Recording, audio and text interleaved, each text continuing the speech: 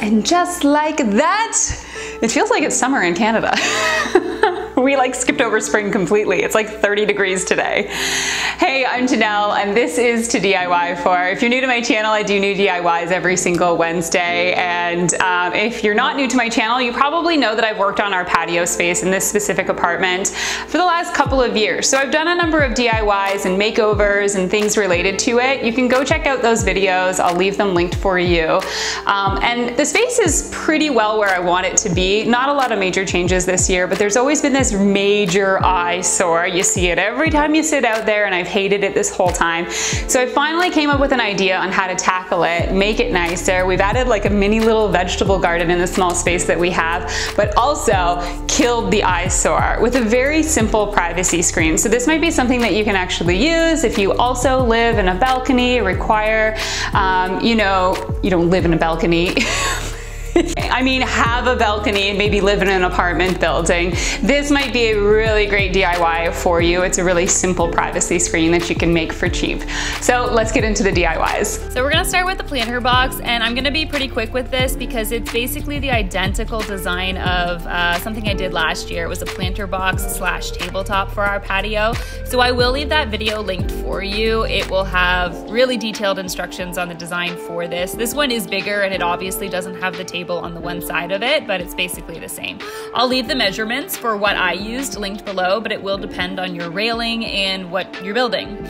So I built the back of the box here with the two sides screwed into place, and then I have the top here piece, or the front piece, with the top piece that goes over top of the ledge. I just kind of built it in sections for what worked for me because I was working on my own, and I don't have any clamps, which is kind of stupid, but I don't. So use some pilot holes. That'll help you to not split the wood. It also makes it easier when you are working on your own to screw things together. And you can prop things up with wood like I'm doing here for this piece. As you can see, I've pre-drilled all of those screws into place. That's also something that's going to help you out a lot if you are working on your own. Now for the bottom of this, I simply just took a piece of wood, and yes, it doesn't cover the whole bottom, but wood is stupid expensive right now, so I skimped out on that. Plus, it's just going to allow some drainage. I screwed that into place, and we're going to cover the bottom with weed barrier to collect all the soil anyways. So I sanded this down quickly, and then I gave it a paint job. We went with white paint. It matches the rest of our patio, and I did 2 coats of that. And then while it dried, I tackled our problem area, which is this. Yeah. This is where all of our recycling and garbage goes for 2 apartments, so it can actually look pretty gross. And our landlord said he was gonna build something for it, but it's been 3 years and he hasn't. So I'm going to cover it up with this. Now this is a blind. It's like a bamboo blind that I picked up off Facebook Marketplace. It was only $10, super simple to cut through, as you can see, with scissors. The 2 pieces at the end needed to be cut through with a saw, but I basically cut it down to size, wrapped it around, and then I just kind of threaded in some string in the back piece to hold it tight together, and it's just gonna be covered by garbage. No one's gonna see that. So this is how easily the planter slides over top. We're gonna use some weed barrier and my staple gun here, staple that into the bottom to catch all the soil. Here's a terrible shot of just my arm, and then fill it all up with soil and some plants. We have an awesome community group, and I actually got all of these plants for free.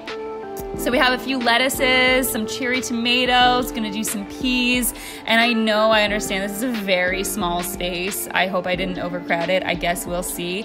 I'm hoping that I can draw some yarn or string up to the ceiling of the patio with some 3M hooks, and that those plants will be able to vine upwards. And I'm hoping that the squirrels don't destroy this too. We have a real problem with them. I've put some cayenne powder on. Apparently that should hopefully keep him away. But what do you think of this space? I mean, I think it looks 100 times better. I'm super thrilled with it, and it was pretty inexpensive to do. Let me know what you thought of this DIY, and don't forget to subscribe. I'll be back next week with another DIY.